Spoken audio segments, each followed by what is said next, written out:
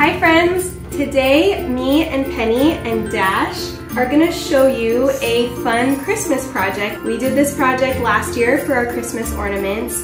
People loved it so much that I thought doing a video for you to show how we did it would be a great idea.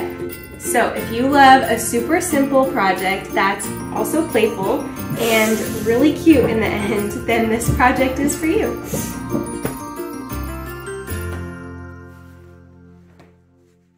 Here is what you'll do to start making your salt dough for your ornaments.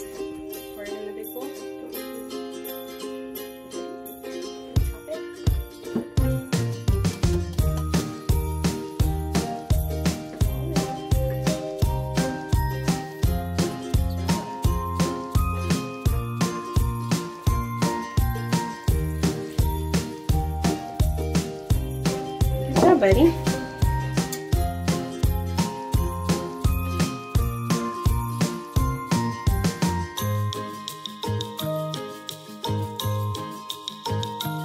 Once you've mixed your ingredients, you'll want to knead the dough a little bit with your hands, making sure it's all the way combined, and rolling it into a ball until smooth. Now take a small portion to roll out flat for your ornament, making sure you have enough to fit your child's hand. I like to make sure to roll it out smooth enough, making no cracks in the middle so that it doesn't break once it's all the way cooked.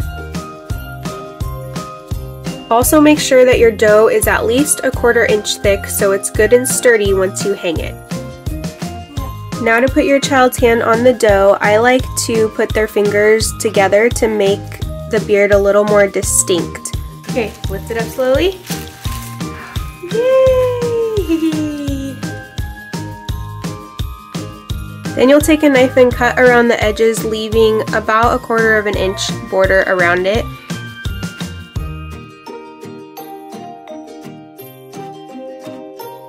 Now you'll need to poke a hole in the top so you can string it through once it's cooked, and make sure your hole is big enough because it may shrink a bit once it's in the oven. Something I added to ours was these little letters so I can tell whose hand was who once it came out of the oven. Now they're ready to bake, and you'll put them in the oven for at least 90 minutes or 2 hours just to make sure they're cooked all the way through. Once they start baking, let your kids play with all the extra dough. It's easy entertainment, and this entertained them for at least an hour. They loved it.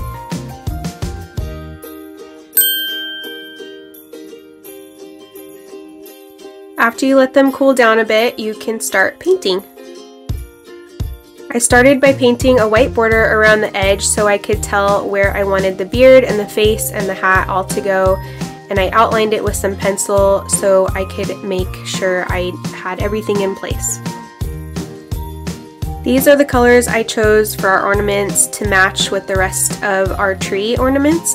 I like a little more muted palette, and I'll link below the colors that I used just in case you're curious.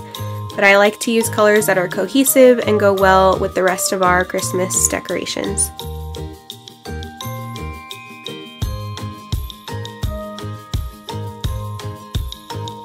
Now you can start painting your Santa face and hat on it and let your kids have fun decorating however they like. This is why I like to use a cohesive color palette too, because no matter how they paint it, it'll still turn out pretty.